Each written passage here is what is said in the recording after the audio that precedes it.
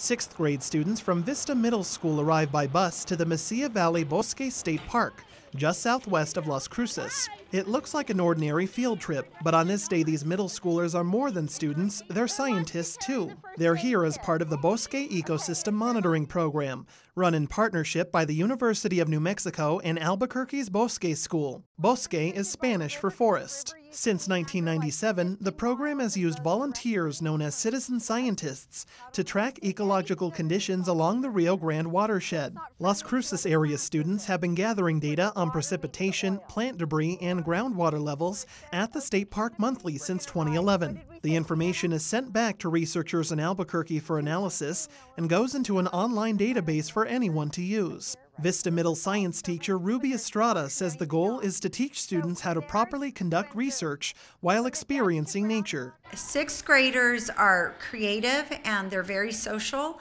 So one thing that I love to integrate is hands-on and outdoor education. And that's what this community science allows us to do. Citizen science is primarily outdoors, of course.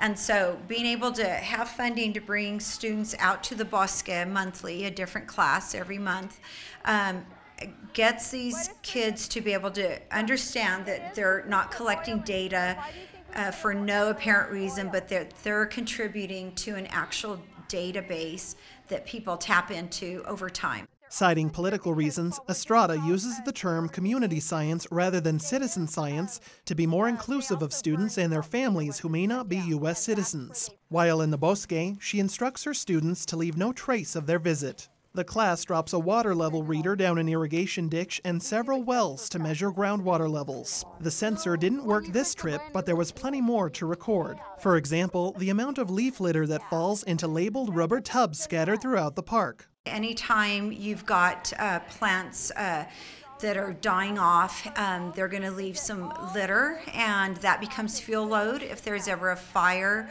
So knowing the fuel load and at these different research sites gives us an idea of what kind of fuel load is along the Rio Grande's riparian area. 11-year-old Jocelyn Alayo takes notes on a clipboard to record her classmates' findings.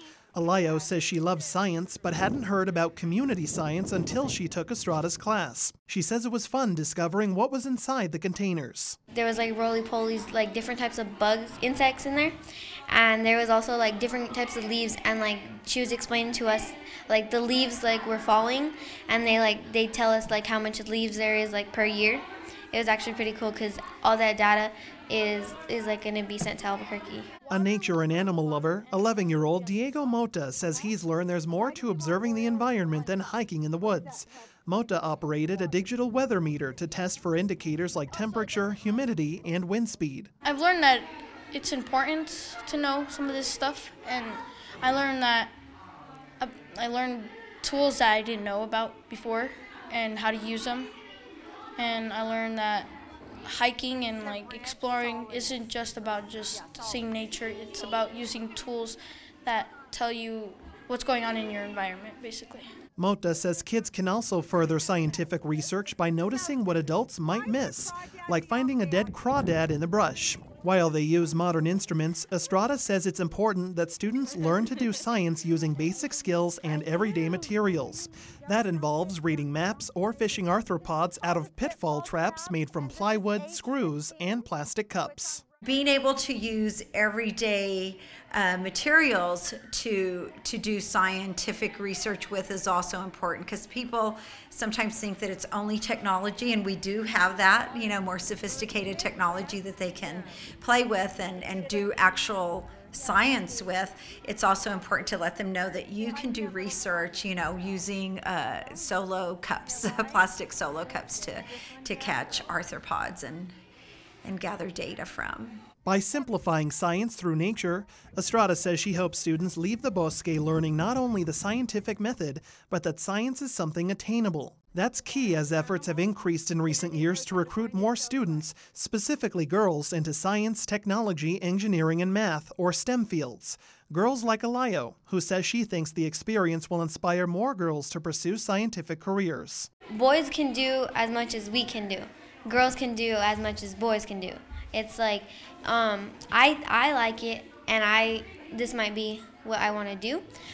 but at the same time, I think sometimes like boys like are like the ones that like do all the outside stuff, and like they get to like explore more than girls, because usually girls really don't like that stuff. But I think more girls are going to be interested in this because of this today.